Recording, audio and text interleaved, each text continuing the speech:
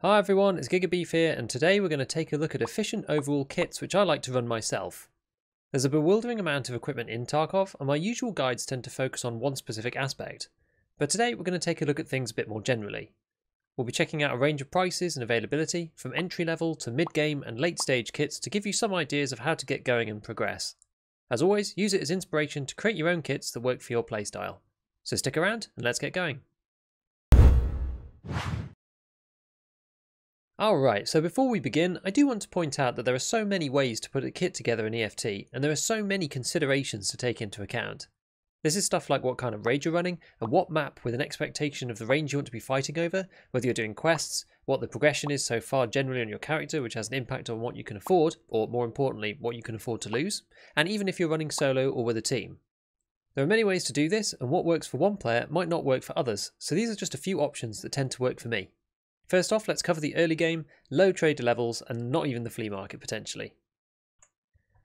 Alright, so we're here in the stash, and we're going to start putting together some low level builds, but I think one of the most important things for players to think about to begin with is having a face cover on. So from level 1, right away, you're going to be able to buy from Ragman, if we just navigate to him here. You can buy this balaclava, it's really cheap. This is probably one of the best value items in the game that you can buy, because without it, if you go and look to your character, your head is really obvious. You know, you're very obvious colour, and people kind of know to spot it. So if you're sticking that out of a bush, it's going to get shot off. So what you want to do is go and buy one of these and stick one on, and that's going to make your PMC so much harder to see, especially when you're behind cover. It kind of seems a bit silly if you're just going to be running through the open. It doesn't really make a difference. But if you're hiding or you're lying somewhere in a specific place or you're looking through a window or whatever, like this is going to help an awful lot. Next up, we want to talk about headsets. Everybody should be wearing an active headset the whole time. Unless you're a more experienced player and you can get away with one of the higher tier helmets, you should always be wearing a headset. So the cheapest one that you can buy from Ragman level 1 is the GSSH. This thing gets a lot of crap in game from players, saying that it's super crunchy. Some people like it, a couple of masochists, people like me. I actually don't mind the GSSH, but this thing is better than nothing, and it extends the hearing range by a long way. So if you go over to level 1 Magman again, you can buy these things for 13,000 from him, so you can get these even without the flea. Now, I personally would rather have a headset in raid than a helmet, because I think it's going to save your life more often, because the amount of distance that it increases on the range of hearing means that you will know where players are before they hear you if they're not wearing them. And it's such a huge advantage in this game. Sound is absolutely massive. So start wearing one, get used to the ranges, and it'll save your life. So this is kind of our base from where everything else springs. Now, in terms of weapons to start with, you do get a couple of things in your stash. If you're needing to buy something because either you've run out or you want to pick something that's particularly good, the one that I tend to run right from level 1, if you go to Prapor and look down, he sells these AKS-74Us. Now, from stock, these are actually not that bad. They have 90 vertical recoil and 53 ergo. It's actually, for a stock gun that's so cheap, is not terrible. And they're 28,000. And if you buy one of these, the beautiful thing is that at the beginning, you can't really buy any good ammo at all. Whereas these, from Prapor, if you unload the ammo here, you can see it gives you BP. Now, BP is actually half decent at the beginning. It's not a top tier round by any means, but it's definitely mid tier, and it's much better than the crap that you can buy from him, which I think is T, is the best that you can get. So this is actually alright if you're wanting to start out in the game. Next up is going to be on armor. If you need some armor, I think it's always worth wearing something. From Ragman level 1, you can buy the Packer, which is 28,000. It is quite expensive, armor ranging from levels 1 to 6. This is a 2. Packer is not that great as far as armor goes, but it's better than nothing. It'll stop you from dying to buckshot scavs. What I would recommend is you buy one and you use this to begin with, and then you try to pick up some level 3 armor in raid if you can. Once you've moved up to level 2 Ragman, you can actually get a slightly better piece of armor, which is at level 3, which is this one here, which is the armor steel one, the 6B23. So this is level 3. This will save you from some more low tier rounds, some low tier rifle rounds, as well as shotguns that we were defending against before. But if we're actually wanting to get something better than that, I will normally go for the press, but usually you can only get this on the fleet or off scavs directly. So there's the press armor here. Let's just look it up. Zook 3 press. Now this guy is really good because of the material that it's made of. So it's made of ultra high weight polyethylene, which is one of the highest defending armor classes as well as highest repairability. So you can buy one of these. Let's just refresh this here. So you can get one for 22k off the flea. Go back into our stash, and when you try to repair this, it's only going to cost 6,000. So this is really good. Like the effective durability, which you can't really tell from here, it's from a combination of the durability of the armor itself and also the material that it's made of is much higher than it looks, simply because of the material that it's made from. So this is very, very good. So if you can, swap that out with Zook or something similar from tier 3, whatever you can get your hands on. In terms of bags, I think really just use anything that you can get your hands on. Normally you're going to end up running scav BPs because scavs run these a lot and you're going to pick up loads of them.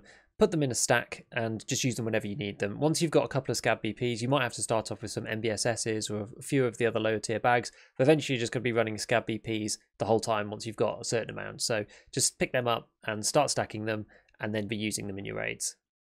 Next up is on rigs. So I really like the bank robber. This also comes from Ragman level 1. This has got 4 slots of 2x1 and I actually still use it now sometimes because it's really quite decent. It's good value. You can fit 2 long mags in it of the 2x1 variety and a med in there and leave yourself a spare slot to be reloading into. So I think the bank robber rig is actually fine. Unless you want to be bringing like loads of grenades and all sorts of other stuff, then I think it's a perfectly good kit to use, and I still use it now into the end game if I'm running certain specific pieces. So definitely use this one. Now, once you've got the flea market, a whole world of possibility opens up to you. So one of the good guns here when you're looking at early game stuff is the SKS. Now, a lot of people really like the SKS. So there's this version here, which is typically the brown one, and it's called the Simonov semi-automatic carbine, and that's all it says. So you can buy these from Prapor right at the beginning of the game.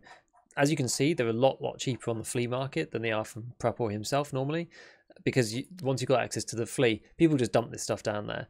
But this version, I'm not a huge fan. You can't put a scope on this, and one of these, if it starts off as this gun, you can never change it into the type that allows you to put a scope on. So you need the hunting rifle type.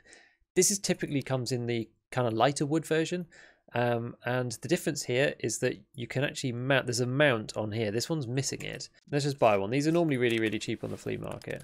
So this one has a mount on it already, so you can see on the side, it's basically this thing, the OPSK-DT. Now the beautiful thing about this is if you go and link search for this thing, then you can buy really any of the side mounts. So you can see here you've got a bunch of mounts that you can run and put stuff on top. But the great thing about this is for optics, you probably don't want this one, but the Zenit Belomo PSO, you can buy this off the flea market, or you can buy it from Prapor level 1, and this thing goes straight on. And this is going to give you a 4x scope on a gun really early on.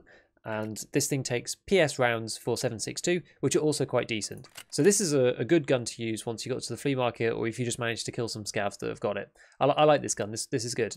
I remember early wipe, this thing basically makes you a king because you've got a 4x scope and no one else does. The other weapon that I really like early game is the AKMS. So this thing also spawns on scavs quite often. So if we go and have a look at the AKMS here, or the AKMSN, doesn't really matter. This thing is normally dirt cheap on the flea markets. This one's about 19k. Make sure that you buy one that's actually working. I mentioned this before in other videos, but sometimes this one's actually just folded. Sometimes people take the stock off and it's really annoying because you can't buy it from traders. So just be careful of that. Once you've got the AKMS, this is really good value, and because it uses PS rounds as well, it's actually kills people, you know, early on, which is really good. Now, if you want to attach a scope to this, which I always like, when you do a linked search, go and look for. You don't need an actual rail in sights. It's actually in iron sights. There's the Tactica Tula TTO1, and this is from Prapor level 2. So if you go and grab one of these, you need to remove the sights first. So remove the rear sight, and we pop this on. Then this gives you a little mini rail that you can attach red dots to. So if you go search, linked search on the TTO1 itself, you can use any of the bases for the other collimators. And if you go into sites, you can just see which ones are really cheap. So let's buy one of these. You can use any of them, to be honest. I don't really like this one. This is not my favorite, but I don't mind this one at all. The Pillared Weaver. I actually think it's okay. So you can then stick that on, and as you can see, we've got that on there, which is really nice. Now, the main issue with the SKS and with the AKMS at the beginning of the game, before you have the flea market, is that you can't buy the magazines for it. So the SKS ends up being top loading, and the AKMS you can only buy 10 rounders for until you reach Prapor level 2. So I guess it's the same thing with the TTO1, but Prapor level 2 kind of opens this up. So before then, it can be a little tricky, and you just kind of have to use what you can get your hands on. But after that, I tend to run one of these as a staple for a long time. Now, there's a couple of little extra things that you can add to it. So we could just edit this preset for a second. There's 2 of the best value attachments for the AK, which are really cheap. So we start off with 119 recoil and 36 ergo. If we flick down into the muzzle devices, there's this Spike Tactical Dynacomp, which is about 3 grand, which is really, really cheap for what it does. So, minus 8%, I think, recoil. And then you've got the recoil pad here. So that's adding 1 ergonomics and removing a bunch of stuff from the vertical recoil as well. So that takes us down to 99 recoil and 35. And this together, they cost about 6k. So this is really, really worthwhile. And the other thing that you can do if you don't really want to spend the money on a reflex sight, you can get rid of this, and instead you can actually do this at level 1. You can change over the handguard of the AK to the AK-100 series handguard, so that's from Prapor 1. And then on this side you can attach the NC Star tactical blue laser, which is from Skier 1. So you can do that right from the beginning. So this gives you a laser when you're hip firing and makes it a lot easier to target. You can also just attach any foregrip that you want underneath as just a little bonus, but you don't really need to. At this point, it's really only going to be ergonomics that it helps with, because without the other attachments, the foregrips tend to be kind of expensive for what they give. Next up, in terms of meds, now I always used to be a fan before. If we go over to Therapist, you do have to complete a quest to do the car first aid kit, but it's one of the very first quests in her series. So I always used to be a fan of buying a car first aid kit because it gives you a decent amount of health and an analgin painkiller, so you can get your painkiller effect, popping one in the pockets and popping one in the rig like this. Now, the issue with this is that now the car kit, they've removed it so that it doesn't heal bleeding anymore. So this is actually a really big deal because you're going to have to take bandages with you if you don't want to bleed out and die. So in the light of that, I actually think it's probably worth switching over to the Salewa kit. This thing not only heals light bleeds, but it also stops the new heavy bleed that's just come in. So this is really good, and you can make these in the hideout. So you should start making as many of these as you can. It'll only cost a little bit more than buying car kits from Therapist, to be honest with you, and you can start making them straight away at the beginning of the game. So I would now advise using the Salewa instead. I think it's going to be better. For the secure container, if you're running an alpha with the standard account, usually what I tend to go for is a stack of bullets so that you can top load magazines. Normally I'll have 2 more magazines outside of the one in my actual weapon. You can then also take a long-term painkiller so that you're not going to lose it, something like a Vaseline, which does have a longer term effect than normal painkillers. This is 300 seconds versus the regular painkillers, which is only 100. But you don't want to be losing this every time you die, so stick this in a secure container. The other one is IFAKs. These have such a high density of healing for one slot. 300 for one slot is really, really good. So keep that in there. So between these two, you've got a lot of heals now with the Salewa. And then finally, I normally put an alu splint in here. So you get like 5 uses in case you break both your legs and need to try and get out.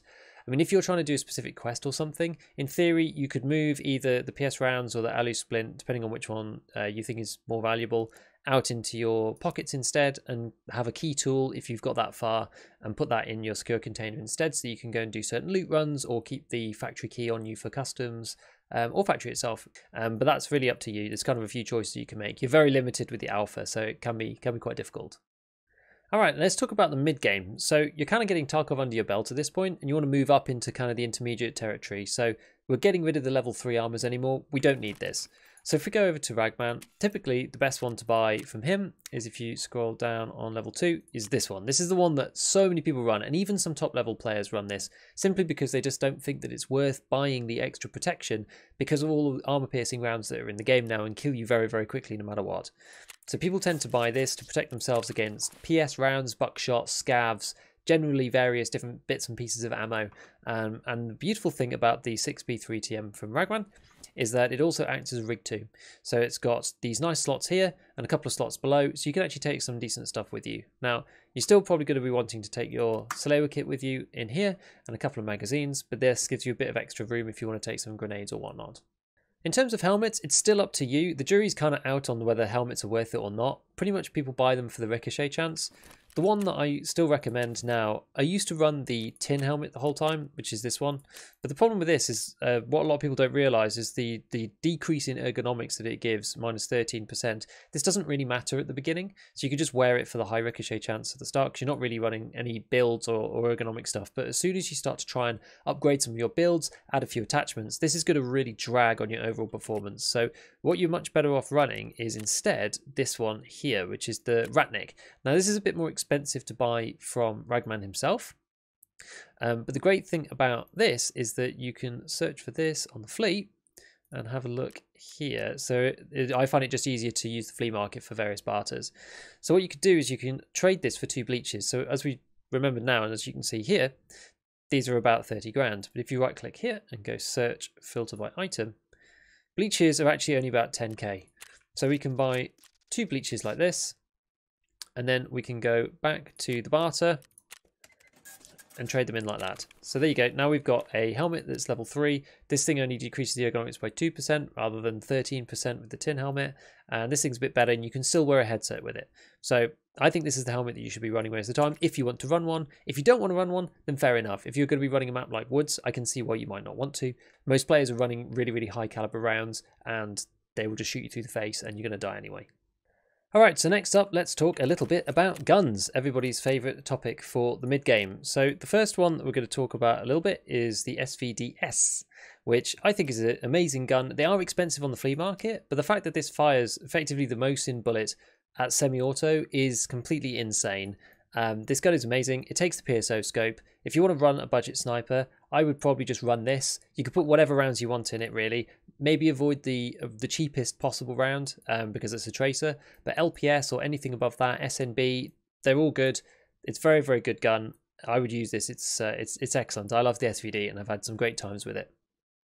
Next up on the list is the Hunter, everybody's favourite rat weapon. So this thing is much cheaper than the SVD usually.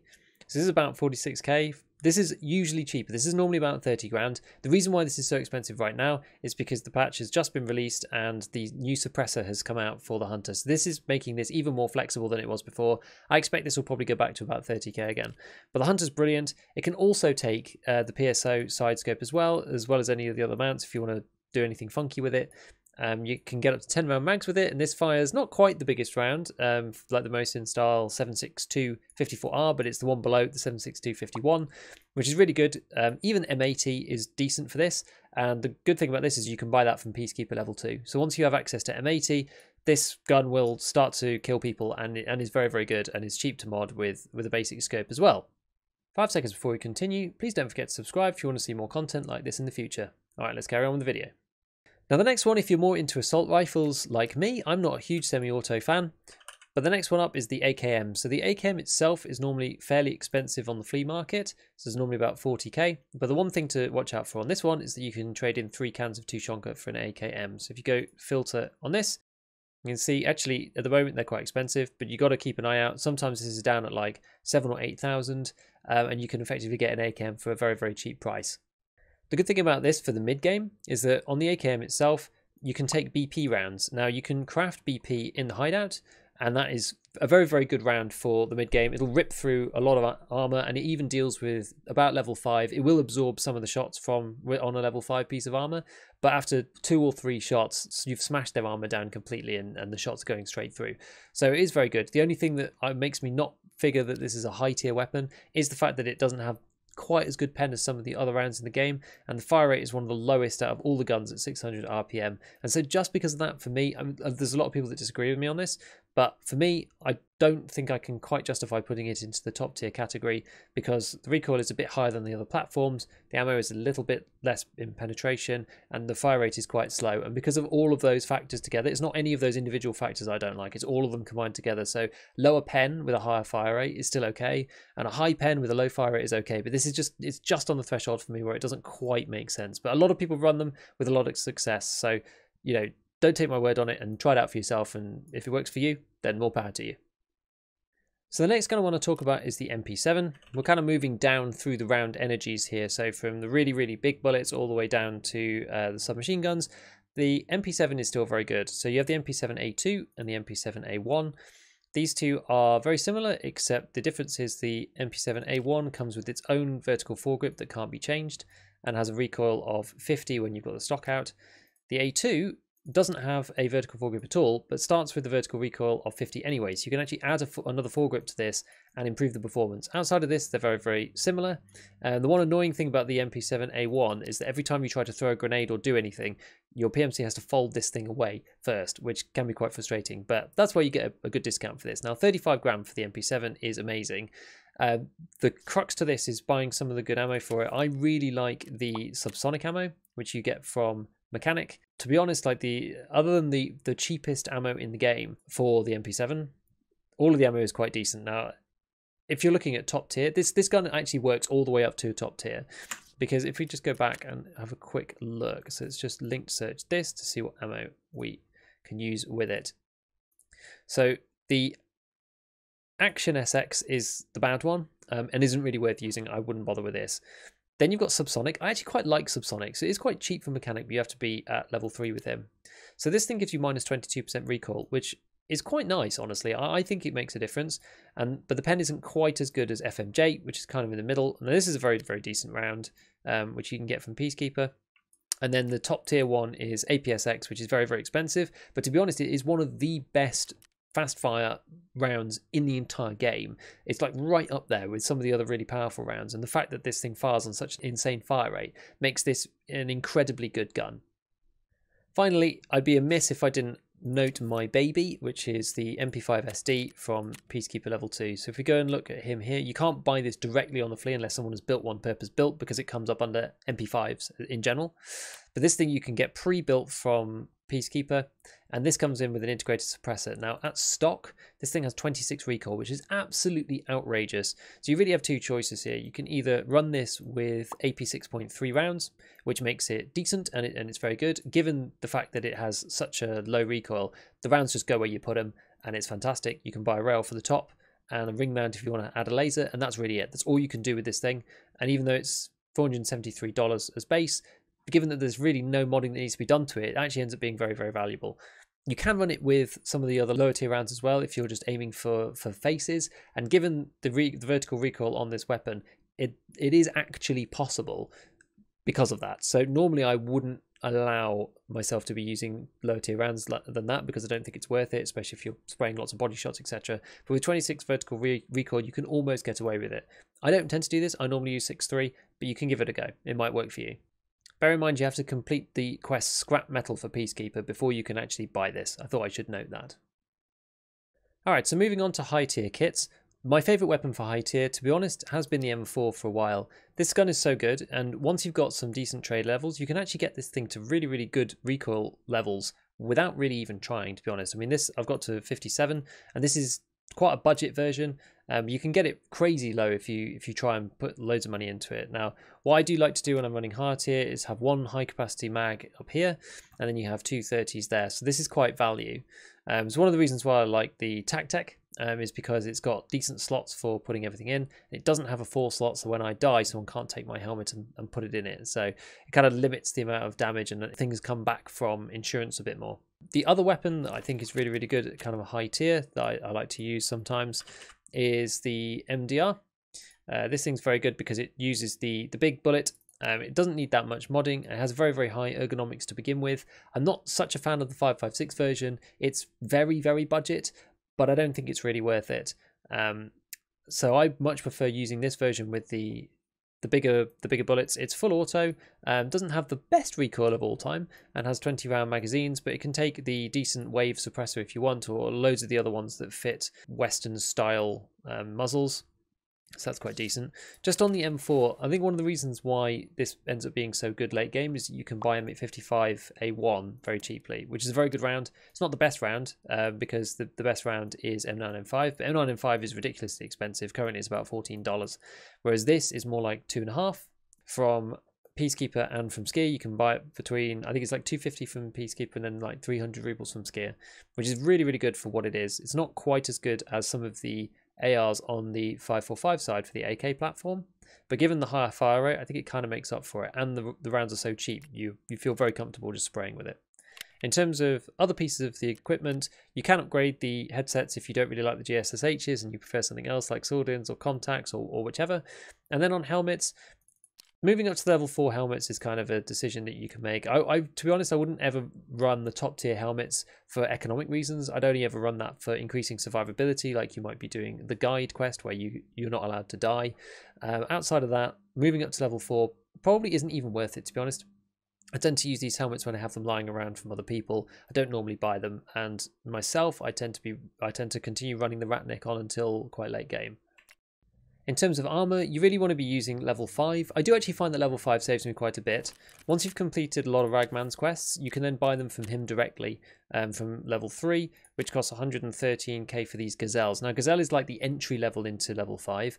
the durability is awful and gets smashed after a few shots, but this will take a shot of LPS or something like that and save you and really mitigate the damage on your thorax. But just don't count on these surviving for that long, and they don't really repair that well either.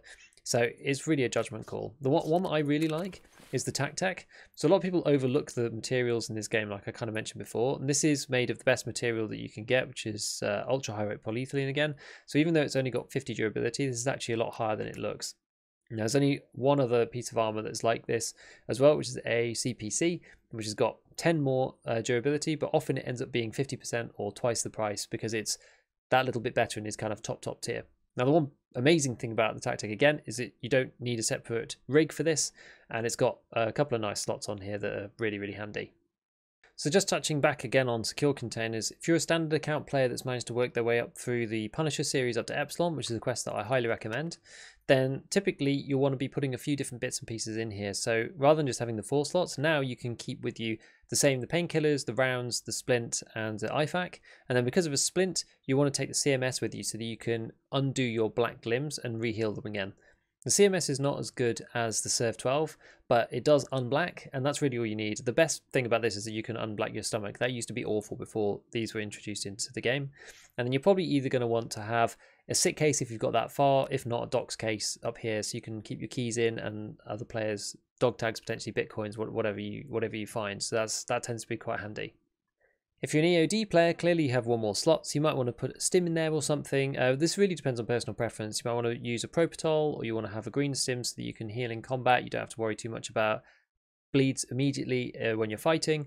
Alternatively, you could decide, instead of having an alu splint and a CMS, you could just use the Serve 12. The Serve 12 can heal breaks in the same way that the alu splint can, except it does take a long time, but it means that you then get to use the Serve 12 instead, which is a lot better because the maximum health of those particular limbs goes up a lot more than it does with the CMS. So the CMS just doesn't heal anywhere near as much. So Serve 12 is overall better for that, but it does feel a bit wasteful just to be healing breaks with the Serve 12, but it is definitely a choice that you can make.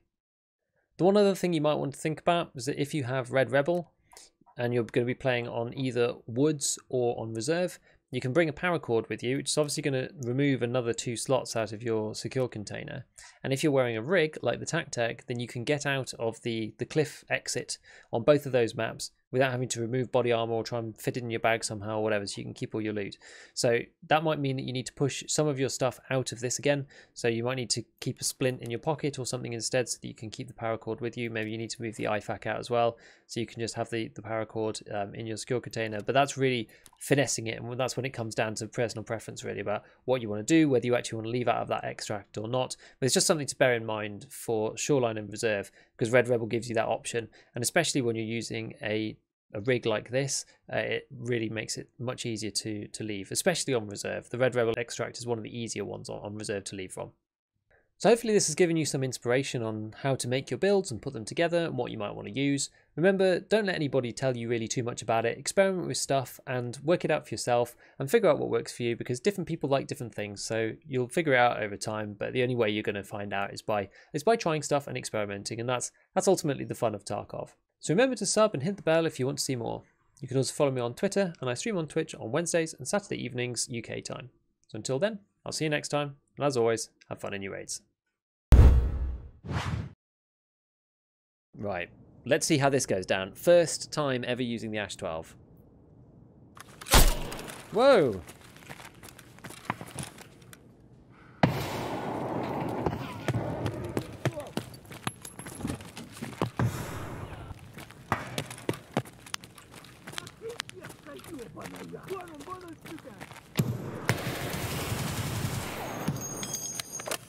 I got incredibly lucky.